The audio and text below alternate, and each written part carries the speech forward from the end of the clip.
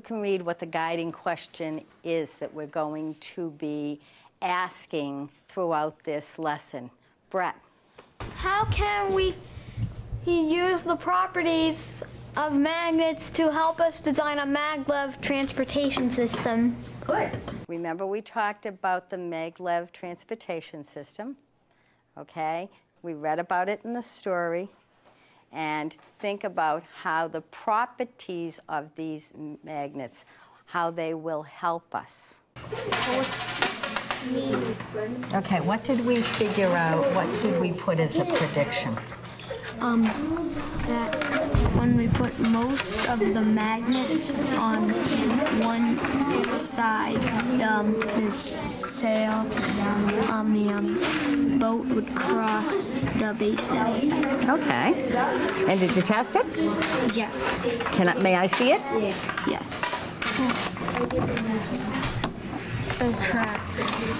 And then, but if you lift this, once happened, this will fly down and then pop back up. Yeah, so we would have to hold it. So, well, try it. See what happens. Okay, let go of Destiny. Oh, that was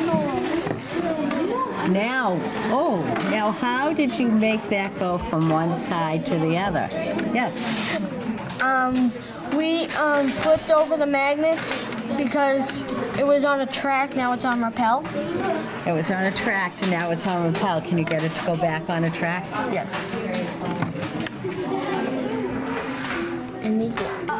Now you saw, flip it again.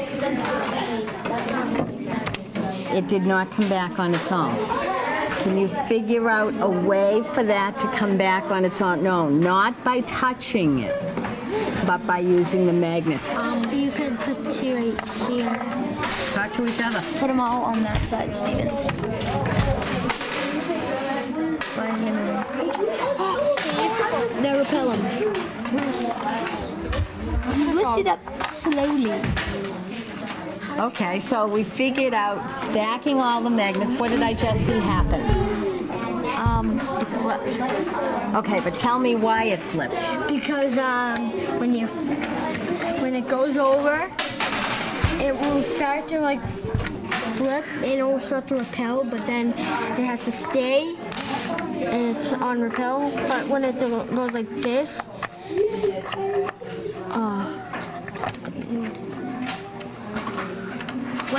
when you have that on when you have those when it's attracting the table tennis ball, it stays on the side. But if you pick it up, the magnet will rise, so it'll bring the table tennis ball down more towards the water. And when he brought it back, it just flew up.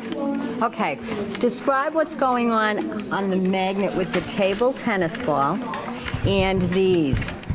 What do you think is occurring when they're repelling each other? They're pushing away from each other. Okay, they're pushing it away, but what's causing it to push away? Stephen. They're too far away from each other. Is it the distance that's causing them to repel? It's like a little force field around it, so the little table tennis ball could not like get over here. If it does, it will like go over here somewhere.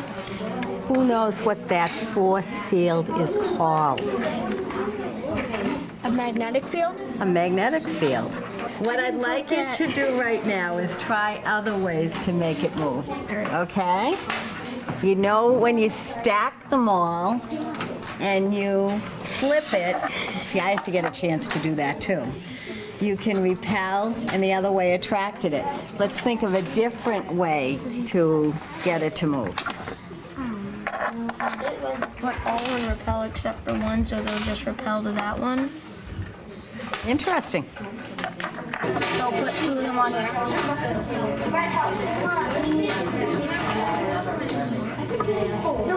Okay, and then so it repels. Yep, they repelled. Okay, now the next one says magnets stuck together on the bottom. Rotate one magnet above these two. So put two there, and then rotate.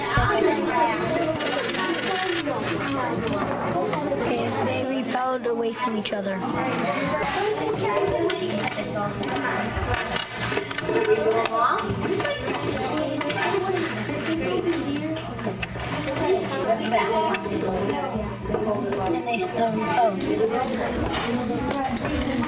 Okay, why don't we tell? What is this? That's the bar magnet. Who can tell me the other magnets? Just go ahead.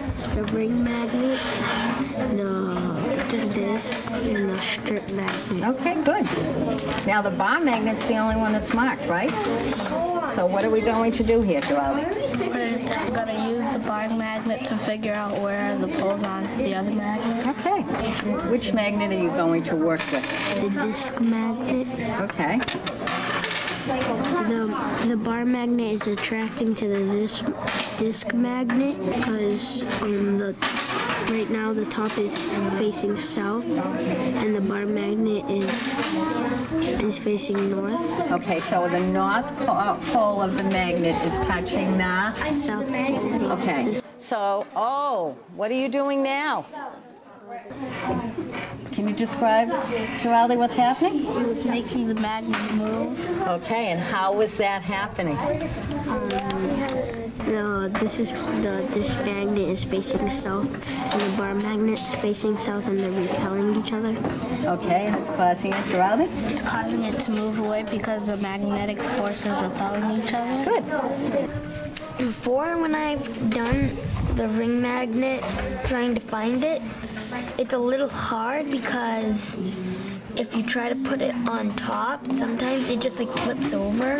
And why does it flip over? Because that's the side that it attracts to. Right, so you're either putting the south pole with the south pole or the north pole with the north pole.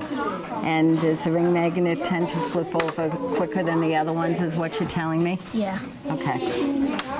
But if you were ever to have a magnet with like no marks and you wanted to figure out like the north from the south with no marks on it, how could you do that? I don't think you can. Why? Because there's two sides of a magnet, and if these don't have marks, so these two repel. So this could be north, and this could be north, or this could be south, and that could be south. So if they don't have marks, what are you saying you would not be able to find out? You would not be able to find out the poles of the magnet. However, what would you be able to find out? That which sides repel, which sides attract. Right. So you could find out which sides repel and which sides attract. Good. Slowly slide the magnet towards the paper clip. So it's one paper clip move. Went to 1 centimeter.